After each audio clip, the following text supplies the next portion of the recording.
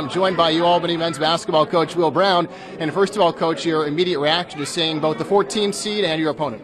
Well, I wasn't surprised by the 14 seed. All the experts had predicted that we were going to be a 14 and play either Notre Dame or Oklahoma. So really wasn't surprised with either. I've had an opportunity to see Oklahoma play a few times on TV.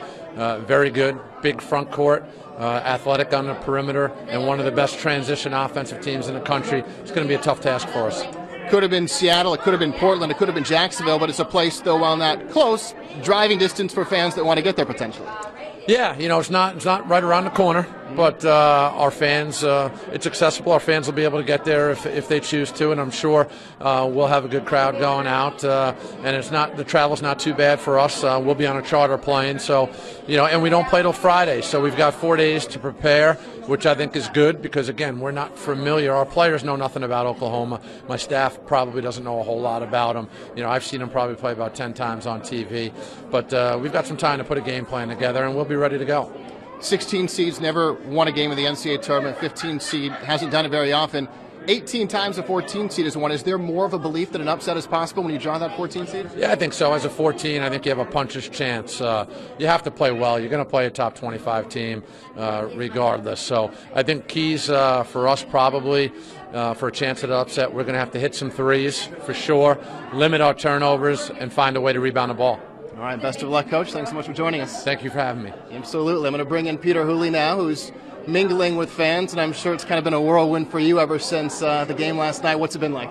It's been unreal. It's a dream come true, and it literally is the most surreal feeling ever. But I'm so proud of these guys. They deserve every bit of it to be champions. We're going to take a look at the shot last night. And how many times have you seen it on TV since it happened? Too many. Yeah, I woke up this morning and turned it on. You see your face in there, and it's a bit weird feeling. You don't think you're supposed to be there. And I saw some other good top plays on there as well, so I was very shocked. That's for sure. What's it been like as far as the reaction, the text messages, the calls, that sort of thing? It's been unreal, and just to see some messages of people saying they've been touched by the story and they're inspired. So I've said that if I can inspire at least one person with it to make sure they keep going during tough times, then I've accomplished my goal. And now let's turn our attention to Friday in the game against Oklahoma. What was your immediate reaction when you saw your seed and you saw who you were playing? Our immediate reaction is the 14th seed is great for this program. It's everything they've deserved. We've been through so much this year, and these guys deserve to be champions and be a 14th seed. Regardless of whether we deserve to win yesterday, it's a different story, but we 100% deserve to be where we're at. And it's going to be a great battle for us, and it's a chance for us to make some history.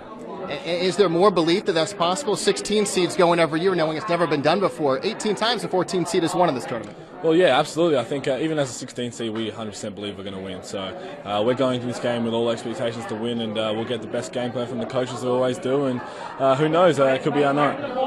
And then, at this point, do you know anything about Oklahoma? Are you going to be studying for the next 48 hours and cramming? I think we'll find out a bit more in a couple of days. And I know that they're obviously a terrific program, and they've had one of the toughest schedules in America. I know that much. And it's going to be a massive battle for us and a huge task, but I think we'll be up for it. All right, we'll let you get studying. Thank you. All right, thanks, Peter.